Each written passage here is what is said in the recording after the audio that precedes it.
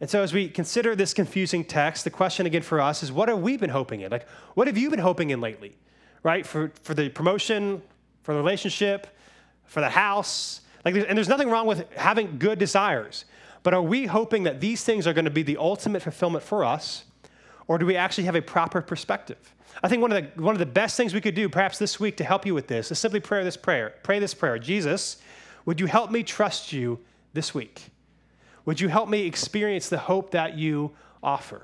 Because it's not found in me. It's not found in me trying harder. It's not found in me getting that job or getting that relationship or moving to that place or having everything work out the way that I want it. Hope is ultimately found in you, and you're offering it to me. Hey, thanks so much for checking out this video. We upload new videos every week to help encourage you in your faith in Jesus. So be sure to subscribe to this channel so that you never miss a thing.